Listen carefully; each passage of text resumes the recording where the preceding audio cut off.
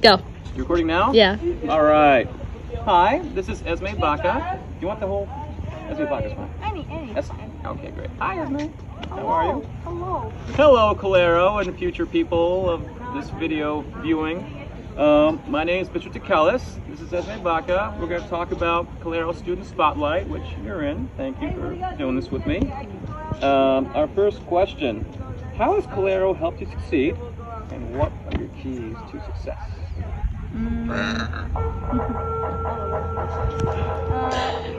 Calero has helped me in making up credits. I realized that compared to when I was at Andrewville, I'm able to get more help from teachers. You talk to them because they're listening to you. I don't like missing cameras though. Okay, I'm sorry. Okay, no problem. I realized that teachers are more available here at Calero due to its small size, so they're actually able to put their time into taking, Okay. They actually are able to take their time into making sure that students know what they're doing and help out in what they can.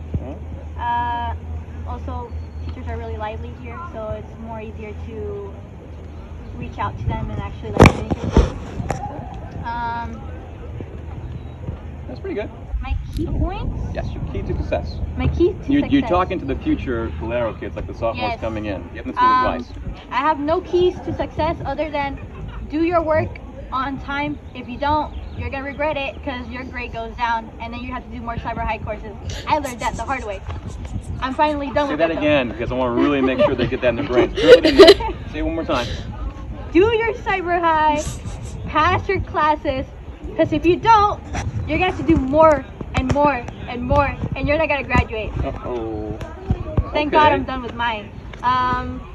Another one would be... I lost my list. No, keep recording, it's fine. That list you had for me, just open it up for me. Just don't procrastinate as much as I did. Thank you. I would say. And if you actually need help, just go to a teacher and get help and don't wait. Okay. What are your plans for the future? For the future?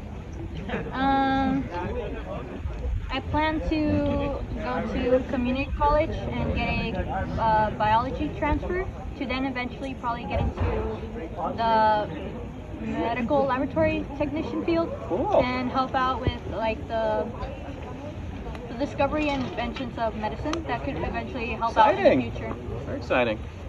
And what would you give, what advice would you give your former self? You personally. Me personally? Yeah.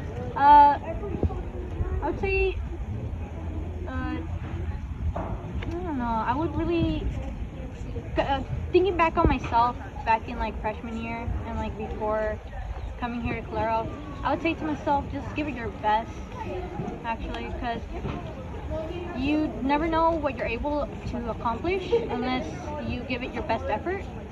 And I was able to learn that later on in my later years here in high school, that I am more than what I thought I was before. More than what you thought you were. Let me ask you a personal one, you don't have to answer. Why weren't you doing your best before? Why do you think? I really didn't see, I didn't really know what I wanted to do after high school, so I didn't see a point in trying to like really put my effort into it until like later on, where I was able to get all these like fields of like opportunities. You made a plan, and that plan inspired you to try harder. So making a plan for your future is a good idea to inspire you. Okay.